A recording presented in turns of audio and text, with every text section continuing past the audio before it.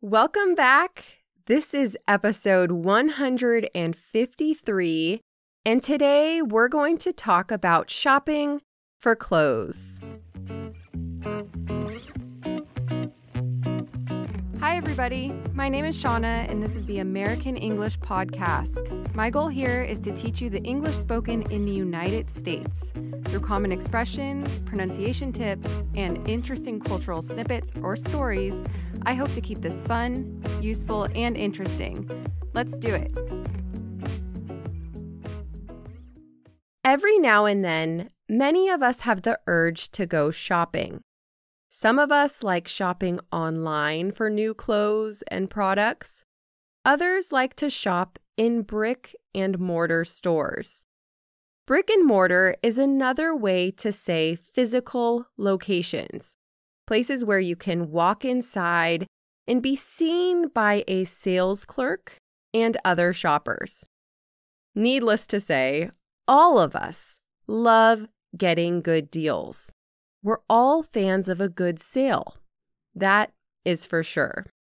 In episode number 86, we talked about the English expression in the red and the history of Black Friday, which is one of the biggest annual shopping times of the year in the United States. In today's episode, I want to talk about shopping for clothing. My goal is to introduce you to all of the terminology you need to talk about this topic in English. You'll hear phrasal verbs, collocations, and a lot of expressions we use when talking about clothing. As usual with 5-minute English episodes, the audio will be more challenging than typical episodes. If you want to get the bonus material that goes along with the audio so that you can see the text and read along, be sure to check out the link in the episode notes or on the episode webpage. The lesson that corresponds with this audio also includes exercises and quizzes to master the key terminology. If you're interested, I highly recommend signing up to the 5-minute English course bundle or all premium content for seasons 1, 2, and 3. The audio for this lesson is a little longer than 5 minutes. It's because this topic is a big one. I tried to shorten it, but I didn't want to leave out important phrases. So I hope you don't mind. I really honed in on things that you might say while shopping for clothes. And that had to include the good, the bad, and the ugly. So I hope you enjoy. You will hear the audio 2 times. I highly recommend listening the second time. You'll understand many new words from context just with that repetition. For this story, I need you to imagine yourself as the main character. Are you ready? Let's begin. Many people care about their outward appearance. It makes them feel good. It helps boost their confidence. For years, you haven't cared much about the way you look, but that's about to change.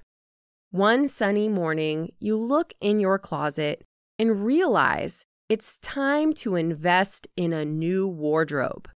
Some of your favorite t-shirts have pit stains. Your favorite jeans have a hole in the crotch. And your most comfy workout clothes are ripped in multiple places. Many of your outfits that used to be trendy are now shabby, faded, and very much out of style. Needless to say, you're not a trendsetter. You don't read fashion magazines or wear the latest styles. However, you have a friend, Katrina, who is very stylish, and so you ask her to go shopping with you. She agrees. With your credit card in your wallet, you set off for a day of shopping. When you arrive at the mall, you can see Katrina waiting for you in a retro polka dot jumpsuit and sunglasses. She waves and runs in your direction. Together, you walk into the mall. Weekends at the mall are uncomfortably crowded, and typically you avoid it, like the plague. In your eyes, it's so easy to shop online these days, with free shipping and the option to try before you buy, that you don't see the point of facing the crowds. Katrina, on the other hand, seems unfazed by the amount of people. She weaves her way around them and leads you into a colorful storefront that boasts its sustainable clothing. A sales associate smiles when you walk in and offers to assist you, to which Katrina responds, "We're just browsing." In other words, we're just looking around, which is not entirely true. Katrina starts sifting through racks of dresses looking for your size. You normally wear small or medium. On rare occasions, you wear large or extra large. It depends on the piece. Katrina pulls out plenty of options: tops, bottoms, jackets, you name it. And then she ushers you into the dressing room to try it all on. This is the part you like the least: trying stuff on, taking it back off, hanging everything back up on the hangers. It's exhausting, but you gotta do it. While you get undressed inside, Katrina shops for herself outside. Friday night, she has an event, and she's looking for a dress that will go well with a new pair of vintage heels she got last week. The dress doesn't need to be the same style per se. It can be boho, preppy, or grunge, as long as it doesn't clash. Meanwhile, in the fitting room, you're a bit frustrated. The clothes Katrina chose for you don't fit. Some jeans are too tight, others are too baggy. You're also not a fan of some of the looks she chose for you. While Katrina can pull off mismatched colors and patterns, you like to play it safe. You like your outfits to match. Katrina understands your concern and suggests buying articles of clothing that can be dressed up or dressed down. For example, a nice pair of black jeans can be worn to a semi-formal event with the right shoes and accessories, or they can be worn casually around the house. She grabs a classic blazer, a top, and pants to prove her point. You try them on and are pleasantly surprised. While nothing is too cool or too edgy, you feel good. The fabric, which is organic cotton, is soft and forgiving. One top fits so well that you decide to get it in 3 different colors. When you're ready to check out, you get in line. When it's your turn, you walk up to the register and hand the cashier your items. She rings them up and gives you your total, $440. Yikes! You can't remember the last time you splurged on so many clothes. Maybe you should have read the price tags or spent more time in the clearance section, where items are on sale. For a minute, you hesitate. Should you really swipe your card? In the United States, there are plenty of ways to buy discounted clothes. You can go to the outlets for great bargains. You can simply wait for clothes to go on sale. You can buy secondhand clothing at thrift shops, or even go shopping in nomad states, which are states with no sales tax. It's an acronym: New Hampshire, Oregon, Montana, Alaska, and Delaware. Yep, they have no sales tax. Since you're at the register and you like your new clothes, you bite the bullet and swipe your card. Just then, Katrina walks up with her arms full. Now she really went on a shopping spree. She proceeds to buy a flashy sequin shirt, a pair of cargo pants, a crop top, and a mini skirt. While she can pull it all off, there's no way you'd be caught dead in the items she chose. Then again, to each his own. In other words, everyone is entitled to their own opinions, decisions, and tastes. To each his own. After lunch and a few more stores, you head to the last stop, a shoe store. Bright fluorescent lights shine on endless shelves filled with sneakers. Katrina picks out a few pairs that catch her eye and shows them to you. While you wouldn't have chosen them on your own, you decide to step out of your comfort zone. It's a good thing too, because they're the lightest and most comfortable sneakers you've ever tried on. The only problem is they're a little big. So you ask the sales associate, "Do you carry these in size 7? It's your lucky day. They're in stock. Better yet, they're 50% off. And to top it off, the store has a 30-day return policy in case you change your mind. Perfect. As you walk out of the store with your bags in tow, you see Katrina smiling from ear to ear. No one has buyer's remorse today. It's been a great day at the mall.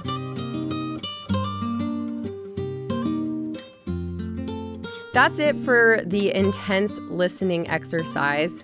How do you feel about shopping for clothes? Is it fun for you? It's crazy how some people love shopping and others hate it. Personally, I'm not a big spender. I love browsing. I could go into a store and look at stuff for an hour and walk out with nothing. Lucas, on the other hand, doesn't understand it. He's like, why go into a store if you're not going to buy anything? Why? Do you like browsing? Do you like just taking a look around? If you do, I've got a tip for you. Or even if you don't, go to New York City during the holidays, grab yourself a hot chocolate, and go window shopping.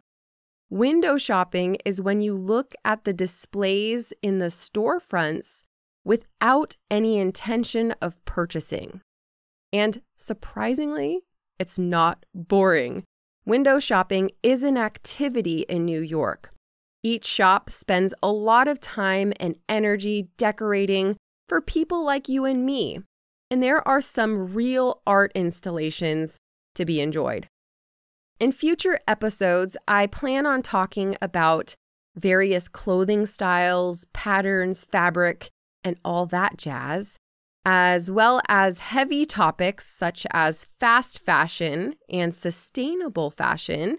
For now, I feel like we've covered a lot. One thing I didn't cover, which I want to mention, is luxury brand stores. What is a luxury brand store? It's where someone would go to buy name brand clothing, such as Chanel, Gucci, or Prada. If I were talking about luxury brand stores with friends, I'd probably call them high-end boutiques, or even swanky high-end boutiques. Swanky is a fun way to say that something is luxurious or expensive. Wow, that girl has so much money. She spent the whole day shopping at these swanky high-end boutiques. Got it? We're going to listen to the episode one last time. If at the end you decide you want to get the premium content that goes along with this episode to master the vocabulary and expressions in it, be sure to check the episode website or the episode notes for that link. All right, here we go. Many people care about their outward appearance. It makes them feel good. It helps boost their confidence. For years, you haven't cared much about the way you look, but that's about to change. One sunny morning, you look in your closet and realize It's time to invest in a new wardrobe. Some of your favorite t-shirts have pit stains. Your favorite jeans have a hole in the crotch. And your most comfy workout clothes are ripped in multiple places. Many of your outfits that used to be trendy are now shabby, faded, and very much out of style. Needless to say, you're not a trendsetter. You don't read fashion magazines or wear the latest styles.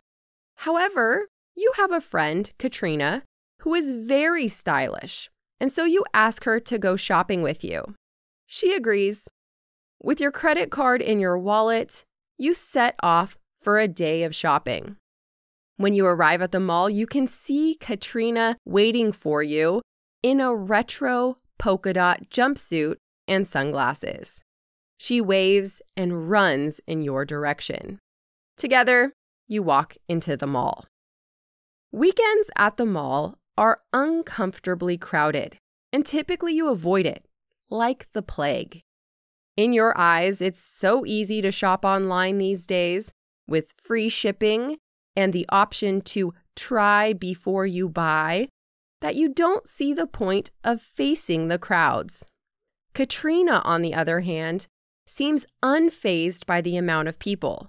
She weaves her way around them and leads you into a colorful storefront that boasts its sustainable clothing. A sales associate smiles when you walk in and offers to assist you, to which Katrina responds, "We're just browsing." In other words, we're just looking around, which is not entirely true.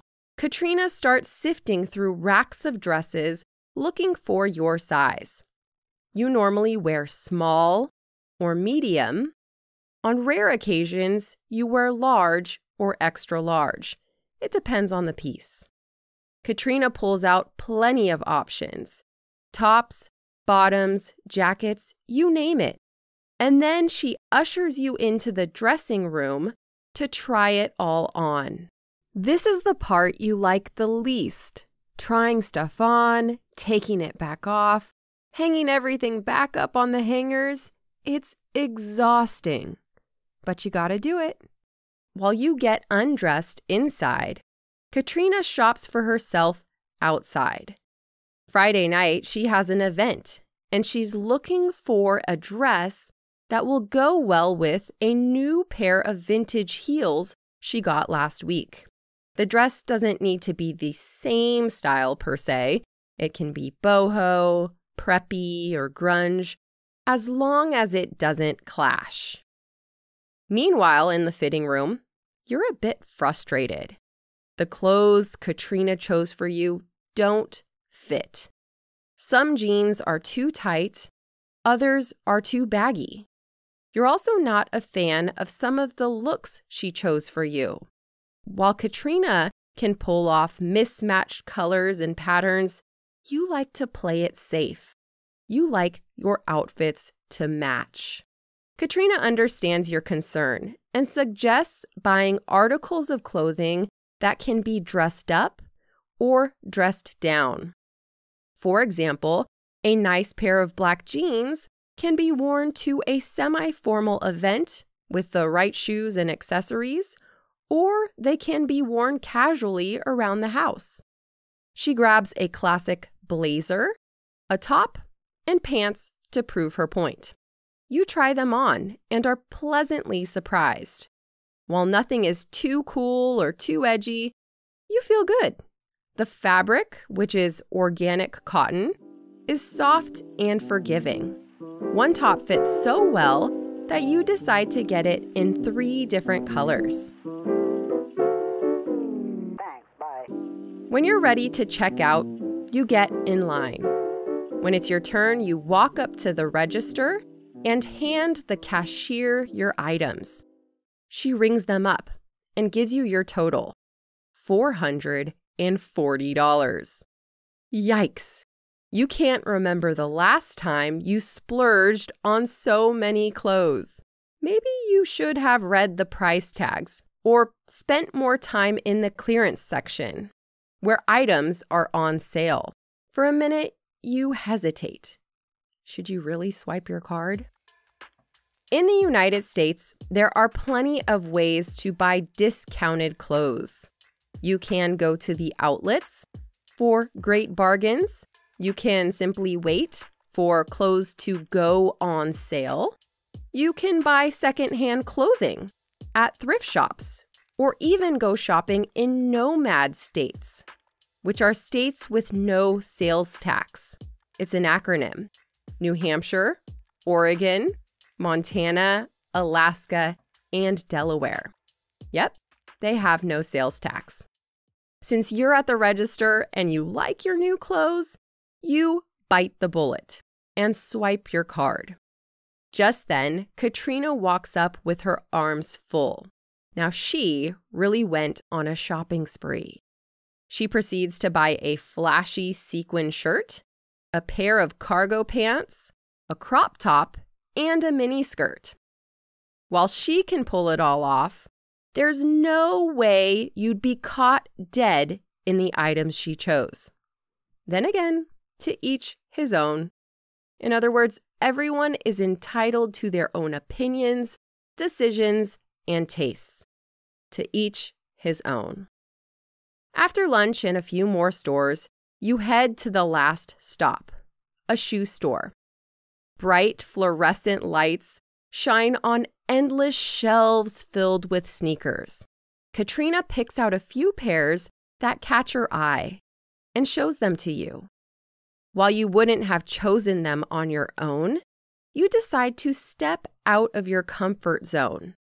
It's a good thing too, because they're the lightest and most comfortable sneakers you've ever tried on. The only problem is they're a little big. So you ask the sales associate, "Do you carry these in size 7? It's your lucky day. They're in stock. Better yet, they're 50% off.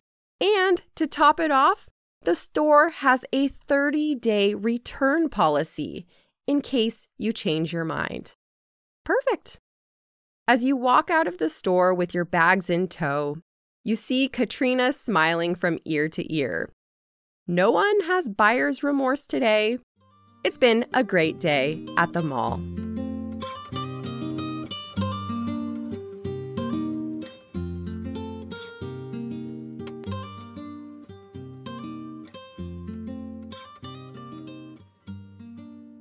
That's it for today's lesson.